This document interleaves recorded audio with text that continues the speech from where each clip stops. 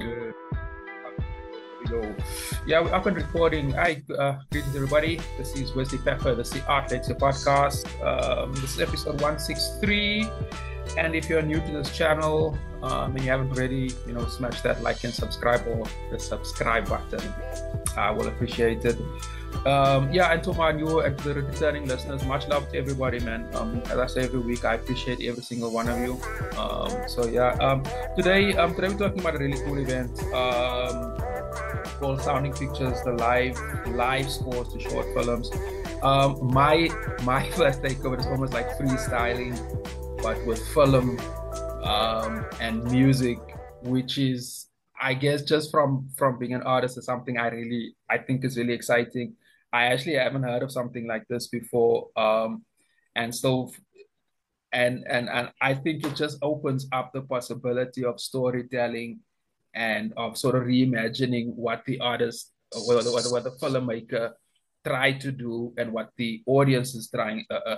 And I think that this age of streaming and watching, like, having all these series and movies and stuff to choose, this thing seems way more interactive than anything I've heard of. So without further ado, we're talking to Noah Cohen first and foremost. So Noah, first and foremost, my brother, good morning and welcome. Good morning. Thank you so much for having me. Yeah, I should man. also say while I'm here, there's some pipes banging around in the background, so if it becomes too much distraction, just let me know and I'll change locations. But we're in the process at the moment of setting up the whole Sounding Pictures set design, which is done by our sonographer, Yeah, Singh man. Malaka. But yes, I'm Let's do great.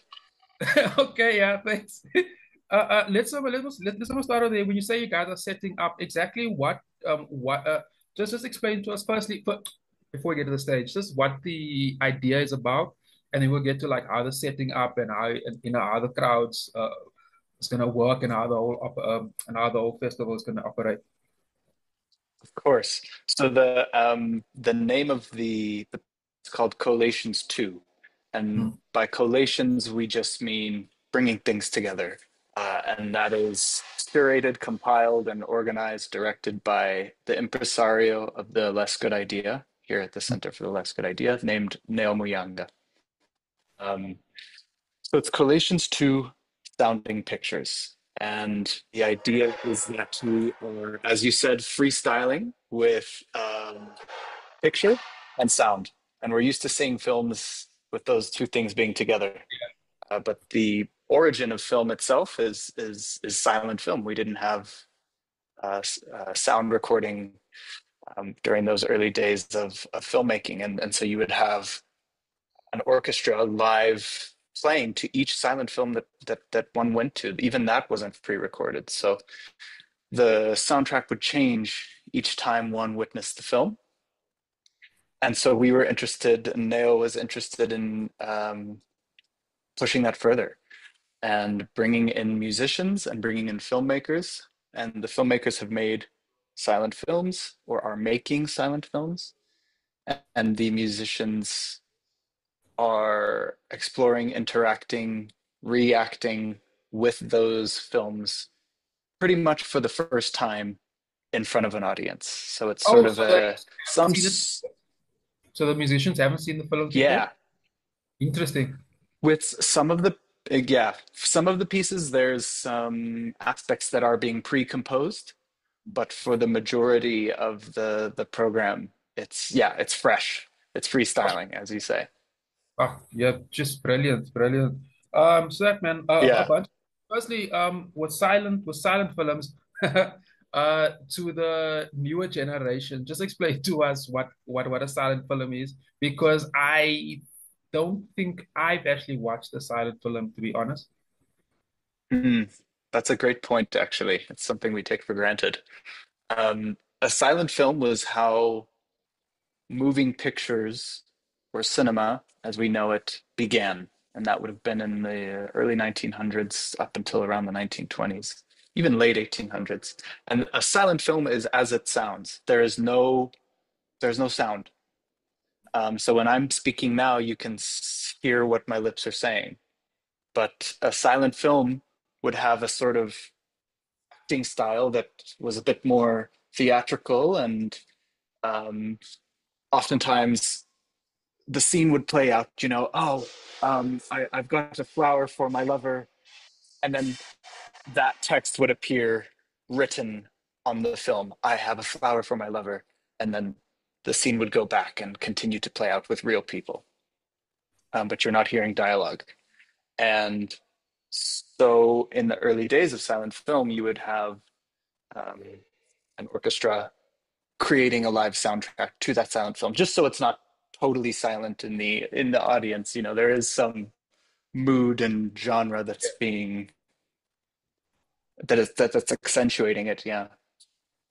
Yeah. There's actually a bunch of things to unpack there. It also, I guess, takes the skill of the actor to another level because they have to convey through their body language and so forth much more than they'll just do, when they can just talk. I think it'll really push and the skills of the director as well. I mean, the sets, costumes, and so forth. But like in the beginning, you were saying you guys are still setting up. So just explain to us what the actual setup is like and how will everything work? So how does the crowd come in? Where do you show the film, and how does the audience sort of interact with everything? And where does the musicians? Yeah, basically everything. Yeah, Yes. So we have two setups. Um, and I'll tell you about the first one, which yeah, is kind of your traditional theater setup. But the Center for the Less Good Idea is not a traditional theater. It's yeah. it's just a room with white walls, gray walls, black walls. We paint the walls uh, whatever color we Mm. want. But um, I believe Intabi Singh, our scenographer, is painting them black and create this immersive feeling of sort of like a cinema. And you will basically walk into the center cinema. You'll have a seat as an audience member, and you will see in front of you musicians, and you will see a projected screen. Okay. And you, as an audience member, will watch both of those things take place simultaneously. So you'll be able to watch something we found really interesting actually in workshopping this idea was watching the musicians watch the film, because Ah, we too are interested, right? We're interested in seeing how they sonically react, yeah, and they're doing that live. So watching a human, I guess in the old days of silent film, they would hide those musicians in the yeah. orchestra pit.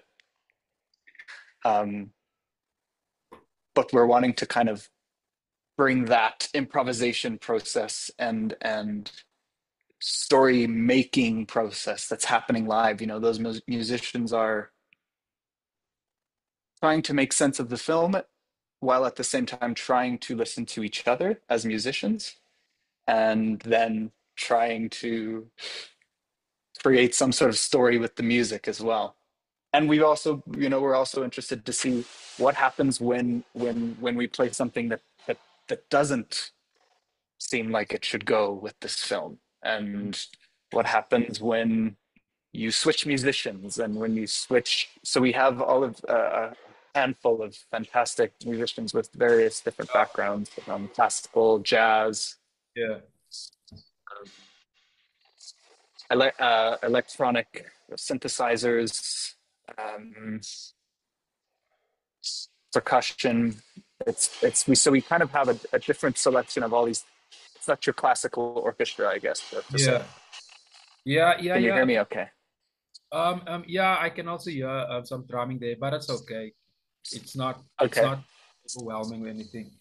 Yeah, Okay. I see Stumpy Salibi is also there. He's just an old friend of mine. Yes. Don't be. And I know Yeah. that he does a lot of almost unconventional type of music. I remember once he had a thing, we had a bucket of water and he was actually blowing into the box, that bubble sound. I thought that thing always stuck with me. Yeah. Just exactly. So there's a bunch of musicians. Do they all work together like an orchestra or is it individually? Just explain to us that process. Of course. So different. directors are working with different. We have a selection of different films, and those films are made by different filmmakers. And each filmmaker um, is going to be working with different selections of that kind of ensemble of Okay. musicians. Um,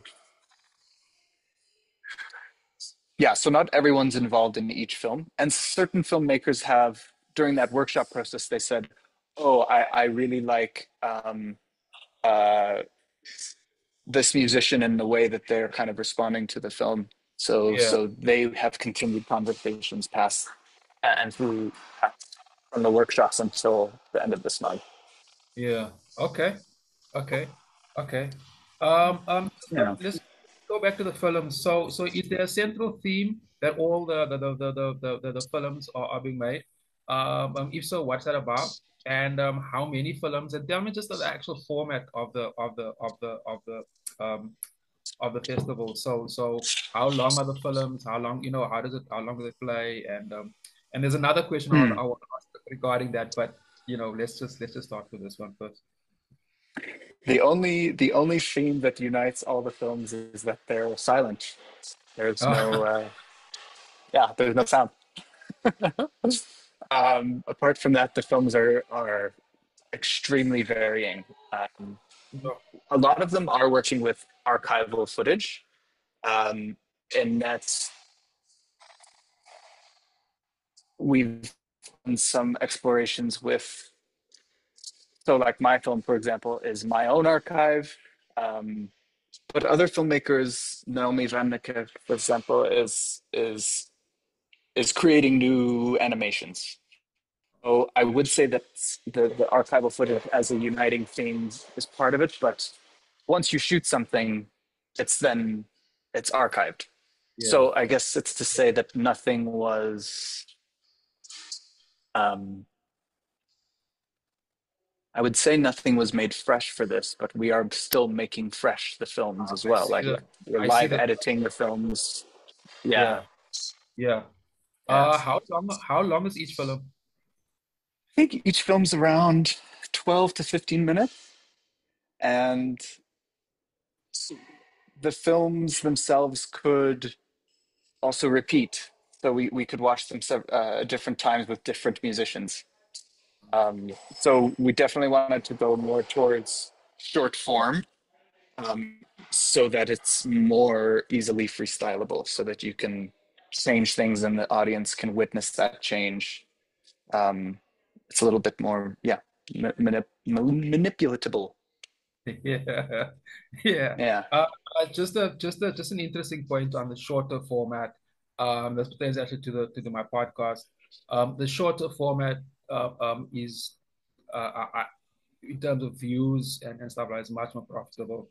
And there's also most of the platforms, streaming platform and so forth, is actually, I think, it's designed better for shorter format. Mm. I've also found there's more content on shorter than a longer format, and there's also more interaction. Ironically, at least from my experience with a shorter format. That's also why with the Art Lexcia podcast, I also, after I publish the full interview, I also chop it up into multiple We'll pieces. chop and do little social media teaser kind Yeah, of things. yeah, Yeah. that's also as I say, it's successful, and I mean, there's also the whole TikTok generation, which the whole generation brought up on that. So tell me, Yeah. is that is was that part of the conceptual when you guys were conceptualizing the whole thing? Were you thinking about new media and so forth? Not that new media, but you understand what I'm saying? Yeah. Yeah. Yeah. Definitely. Great question. I think with this program specifically, yes, attention span is part of it, as is an audience coming in to see. So you'll come in for maybe an hour and a half. Mm. Um, Changing the narrative and changing the style of each of having several different films in that hour and a half, we thought would be more interesting for an audience to experience, as well as um, well, I forgot to tell you about the second aspect of the films, and I will do that in a moment because I told you about the first, which is the kind of traditional cinema layout. And then I think in general, the center works in short form with all of its programs because it aids to the beginnings of an idea and the kind of flexibility of an idea. If you've developed a long sort of turgid structured piece, and there's a space for that. You know, a traditional theater can be a space for that, but the center prides itself on that, just the step before that, which is the making process and the process, and allowing that to be flexible. And the shorter the form, the more flexible it is. The more the idea can change drastically at the last minute, because oftentimes that's what happens with ideas. Is you wake up the night before Yeah, the thing, and you're like, actually, no, this is we have to change it all. And ideally, the center lends itself to that. It lends itself to the artist, and it lends itself to the idea, because that is the driving yeah, creative force behind everything that we all make, is that idea and the passion behind that idea. So some changes, and as your life changes, you want the idea that you're making to to follow that. yeah, yeah. um It's interesting. Oh, sorry, and then continue. I no, go ahead, please. Um, it's interesting how you explain to it. It's almost like the creative process inside your mind. It's always so layered and it always chops and changes all the time, and you always go back and forward and so forth and so forth. It's like you conceptualize that Yes. entire thing into one event, which I think, I think 5, 10 years ago, I don't think something like that would have necessarily, well, maybe not have worked, but I mean, at least be that popular. It's just for me, it's just fascinating how post COVID art events are sort of adapting to how people to people's behavior, to how people are thinking, and so forth. It's just a fascinating process. It's incredibly fascinating. Um, Another question on the actual film. So once the musicians have performed to the film, what happen? Is there sort of a final product? So does the filmmaker eventually say, okay, fine, I want to work with this musician? Does that music eventually become part of the product? If so, on what platform is it available, and how can somebody who hasn't been to the event, watch these films? Wonderful question.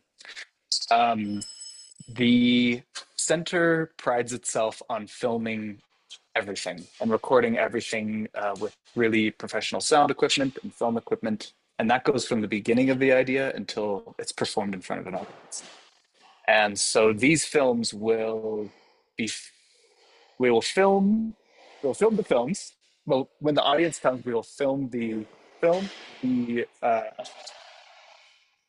musicians, and then Zane Valley, our sound mixer, will take that sound, mix it beautifully, and then we'll attach it to the film, and put it on YouTube, on our YouTube channel. Oh, hello, YouTube! It'll go on our YouTube channel and on our website. Everything we've ever made is on our website, lessgoodidea.com. And ideally, the filmmakers can then sort of, if the chemistry was good with the musicians, they can say, okay, I want to use this particular recording for the film, or hey, this is a great beginning of an idea, let's further this and make a whole feature length film soundtrack. The whole sort of point of the center is to, well, one of the points is to bring those many different interdisciplinary artists together, I get that. get them start working together, and then see what works. And if it works, then you can take it somewhere else, and it can grow and it can gestate. Sure. There's Yeah. actually a bunch of stuff I'd like to expand on that. I think one of the points I won't expand on now, I'll do it on a future episode. but I really get a sense of I've noticed because I talk to artists every week and I'm an artist myself, is that a lot of artists first look what the market is sort of wants or needs, and they sort of adapt to that. This is the opposite. This is the complete opposite. This is reimagining everything. You first doing the art, and in South Africa, where things are a bit complicated in terms of art, people will much prefer to listen to something more dance, musically, and so forth and so forth. But yeah, this is making the art first, and then I think that's fascinating. That's fascinating and brave, in many ways, because you don't even know what the end product might actually look like. And what I also find fascinating is the use of filming the audience looking at the work. That's fascinating, and I think that's just another layer completely. Um, just two more questions, my brother, before we get to the specs of the actual event. The Center for Less Good Idea, in Maboneng. Just tell us a little bit about how the center operates. You guys said that it sort of encourages collaboration between multiple different types of artists. So just explain to us, just so people who so they just understand what to expect. Of course, we have three kind of main programs. Our main program currently, which the collation belongs to, we just call At the Center. It's sort of our year. We used to do seasons. We were up to season 10. We've kind of this year changed the approach a little bit and just done collations, but that's sort of our bread, butter, and meat is the At the Center. Well, I say that, but that's not true. It's Yeah, not I our get. bread, butter, and meat. It's one of the three. Um, and so that is where we invite multidisciplinary and interdisciplinary artists and people, whether it's architects, dancers, filmmakers, uh, boxing club, VR artists, and just pile them together in the same room. And each season or each sort of program has a different um, provocation. So with season 7, it was text. With season 9, it was collaboration. And these are just sort of these starting points by which all the artists can explode. Uh, the second sort of bread and butter and meat is our academy, our So Academy, run by Athena Mazarakis, and that has many different legs and arms, and that basically embraces the in the creative process. I'm sure you've worked with you're a collaborator as an artist, right? One is naturally loves to collaborate, and we noticed at the center that in those collaborations, you there is a natural learning that takes place. One person has a certain set of knowledge that another might, and vice versa. And so, as the center, we wanted to kind of lean into that. And it's called So Academy because anytime you start to explain something to someone, in order to do this, so in order to do that. And Yeah, I so get. that's the simple, and that has many different programs. Like I said, we do How Showing the Making, which invites different artists and an audience to open up how they make. And it can be in any, it can be visual art, movement, it can be all of the different shades. Um, and then third our third bread and butter and meat is the center outside the center. And what that's run by Bronwyn Lace, our director and co-founder. And because she's not based here in South Africa, she has sort of pioneered uh, starting relationships with arts organizations worldwide. And so the work that's made here at the center is then able to find legs Yeah, across the globe, yeah. That's very important. Yeah, which is very important, right? In order to kind of get international attention, get yeah, funding, yeah. Money. and Yeah, to allow the artists to grow their yeah. practice. Yeah, Um, fantastic, man. yeah, Fantastic. It's yeah. again, like very experimental, and it sounds very, it fits almost into this post-COVID narrative perfectly.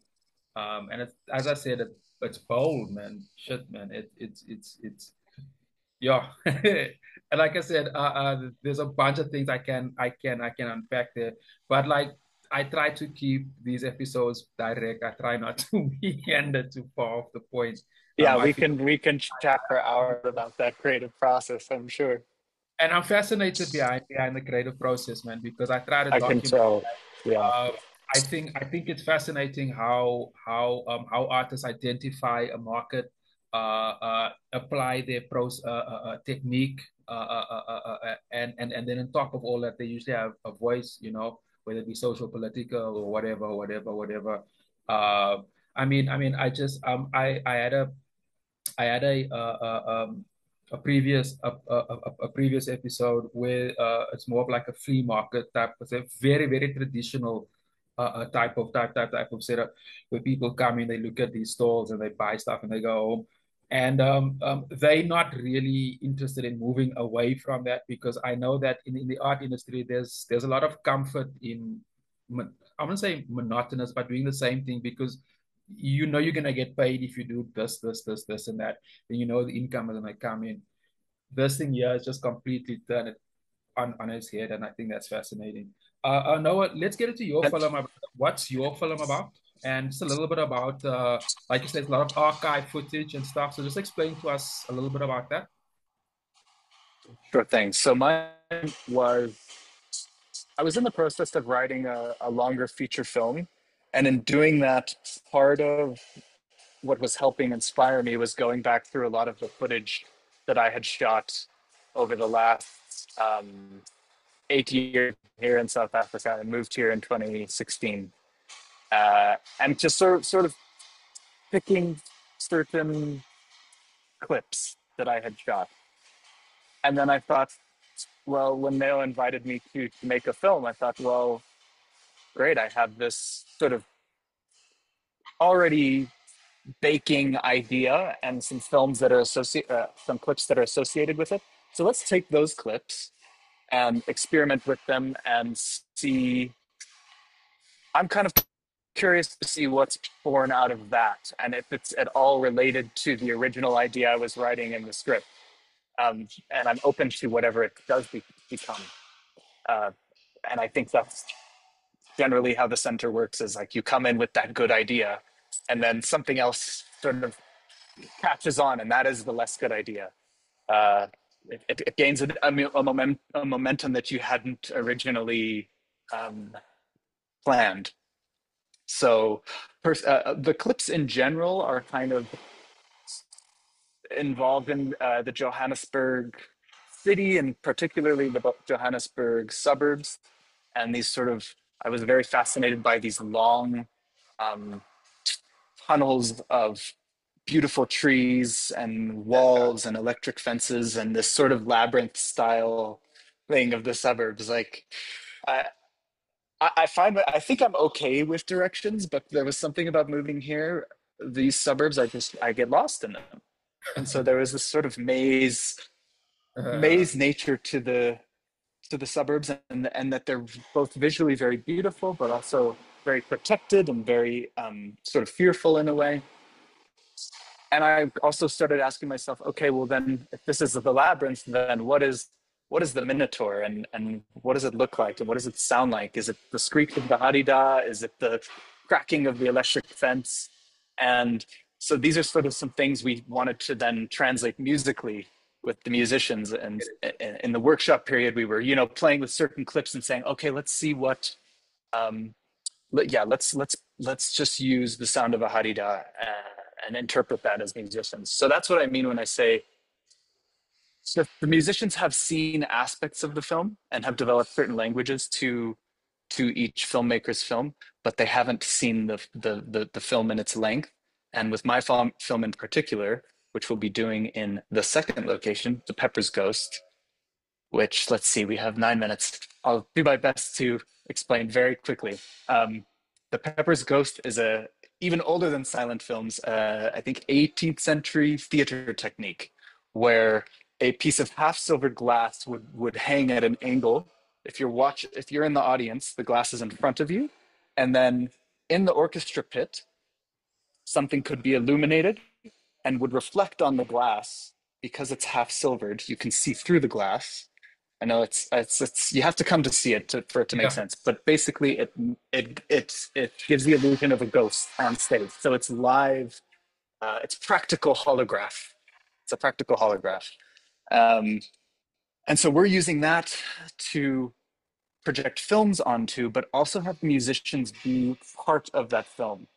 Um, or Fascinating. have performers or dancers be it looks like you're inside the Ooh, film, and I so we can. love that. Yeah, we love that mechanism, and we are exploring with it more. I think that my film might be in that space, and we're kind of going to also experiment with live editing it and changing it Editing as as it well. goes and seeing. Mm, So pretty much it's you take. freestyle, capital Yeah, F. yeah, yeah, yeah. You take the entire creative process, like the audience to come check it out. This is how an artist's brain works, or at least how part of it works, and come check it out and be Yeah, and part of the experience. That is great. My brother, I'm sort of in closing. You guys said this is the second festival that you're running, or yeah, the second type of festival. second collation. Yeah, Yes, yeah, yeah, my language. yeah. Just explain to Oh, us, it's all like, good. We've got names. Everything can be just hard to keep explain track of.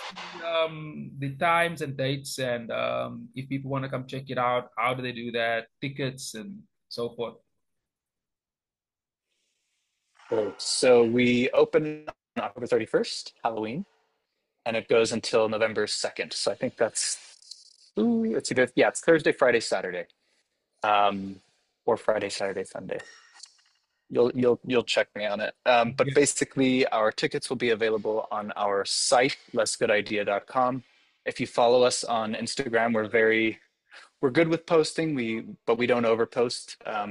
It's just at Less Good Idea, and you'll see all the info for this show, all of our upcoming shows. You'll see all those kind of short, um, as we were talking about earlier, the short condensed versions of things and teasers and trailers and highlights, and so it has a lot of that content. And then also on our YouTube channel, you can see full performances of everything we've done. But in order to get tickets for this, you'll just get them through our site, lessgoodidea.com. I'm not entirely sure when tickets go live, but I think it's pretty soon. Can So, you get and can I? can you get tickets at the door? You can generally, but I have a feeling these are going to sell out because we can only have a limited amount of audience in the space, in the Yeah. spaces. So How many? How big I is would the? just What's the maximum size of audience you allowed there, or you're looking to get? in the Peppers Ghost Room, I think we do 30. It's very small because it's a small room and there's that hanging piece of glass, and you also need to be seated in a certain way in order to see the ghost. In the center room, it's a bit bigger. I'm not entirely sure. For our normal performances, it's over 100. But with this, the audience is going to have to be situated in a certain way to see the screen. Whereas with our normal performances, Yeah, we've I got get the it. three dimensional, but this is kind of just one directional. So it's going to be smaller. I would recommend getting them online just Yeah, to yeah, avoid yeah, yeah. I get disappointment it. at the door. Yeah, Yeah. yeah. And to my listeners, that actually makes complete sense. And I also like the fact that you're curating the audience, so you know exactly. Yeah, I think that's also just as interesting tidbit perspective on that. That's also something I've noticed or I've been documenting post COVID is that artists are actually doing a bit more of that, definitely than pre that, where you just want everybody to come to the room because you just need the money or you want a big audience. Now artists are actually very specific because I'm in that direction as well. And I also find, besides the fact that the physical space, but like there's also a certain audience. You can also you don't have to always explain your work, and you sort of know what you're getting at, and that audience interaction, which is also what gold. Yeah, so it's the festival is yeah, as I said, it's a brilliant concept, man. It's how the artist's brain works. Fascinating stuff. My brother, in closing, is there any I guess closing remarks that you have, or is there also and can you drop any besides the center's social medias? Is there any other if people want to check out your work? Is there any social media handles, websites, and so forth? For me, I'm pretty uh, tucked away from those things. So Okay, I think if you'd like to come see my work, come to the collations. okay, I like the. That being said, I have kind of leaned in a bit more to the how a film can exist on an Instagram or a TikTok, but most of my work is either short films or can be seen at this collations too. Um, October 31st, November 2nd. So yeah, I am romantic. I like the communal sit down watch film aspect fascinating. of filmmaking. So Noah Cohen, yeah, thanks again, my brother, for coming through. To the listeners, if you're enjoying any of this content and you haven't, smash that subscribe button. And yeah, remember to check it out. It's from the 31st of October to the 20, was it 21st? From Halloween. So that's second basically of that November. little weekend. Yeah, Yeah, it's that which weekend. is good fun, which is good fun because I know people also go out a lot over that time. So it's Yeah, also, come see a film before you go out. You know, what better way to get yeah, get in the definitely. mood of Hallows Eve? Yeah, definitely. It's also the festive season is not too far away, so it's also nice to start Mm, that. So this is fascinating, my brother. Thanks a lot, man. I will publish this thank episode you in a so much. week's time. I'll definitely eat you up as soon as I do, and I also, like I said, I'll chop it up. I usually do that a week after I publish it, but I'll let you know about all of the above. And yeah, once again, thanks for coming through, my brother. Thanks so And much, Leslie. good luck with your Yeah, you guys and starting to set up and everything. You know, good luck with all of that. And I hope all the best for the event. thank you. And sorry about the sound pollution, but it's been great to chat with you. I can tell, you are a seasoned and immersed artist because you ask such beautiful questions Thank and you. you Thank really you for care that. about the podcast and the listeners. So thank you. Yeah, thank Yeah, you for that. And yeah, much love, my brother. Yeah. So much let's wrap. love. Enjoy the rest of the day, my king, and I'll be in touch now. Beautiful. Take We'll care, my chat brother. soon. Cheers. Bye bye. Cheers, Leslie. All right. Cheers. Bye.